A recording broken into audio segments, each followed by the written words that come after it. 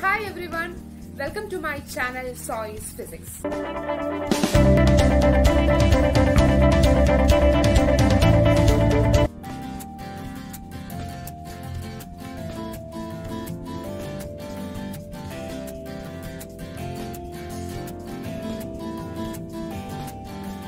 Hope you are all safe at home.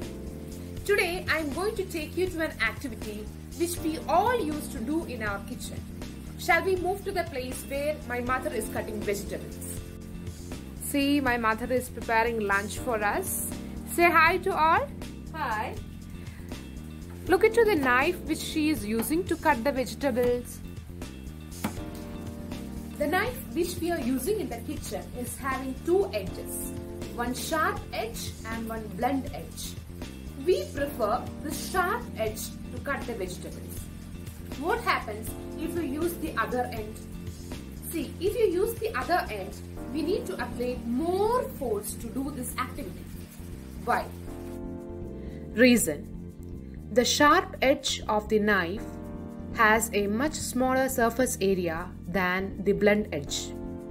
When the surface area increases, the pressure decreases, and the surface area decreases, the pressure increases.